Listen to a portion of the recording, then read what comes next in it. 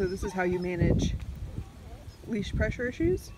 See, I'm not pulling on him, and I'm not trying to back up. I'm just staying where I am and keeping the tension in the leash.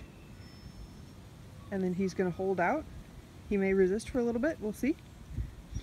Yep, there's some resistance. And then I reward as soon as he gives in.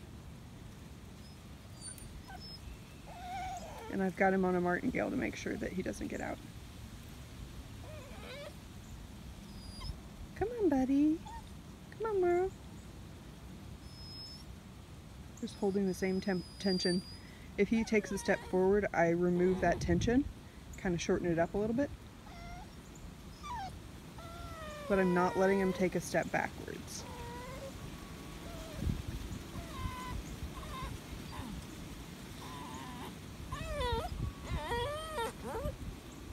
There we go. Good job, buddy. Good job. Yay. Good boy. Good boy. Good boy, Morrow. Yay. That's walking on a leash. Yay. Good boy.